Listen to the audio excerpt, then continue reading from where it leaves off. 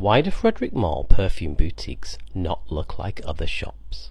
It's because they're designed around two principles.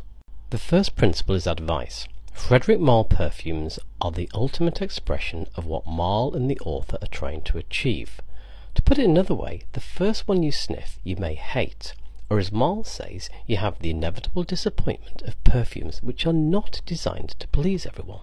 Malle has a very specific view of why we buy perfume. It's to signal to ourselves and possibly others of a person we want to be, which is a motivation for his second principle, introspection.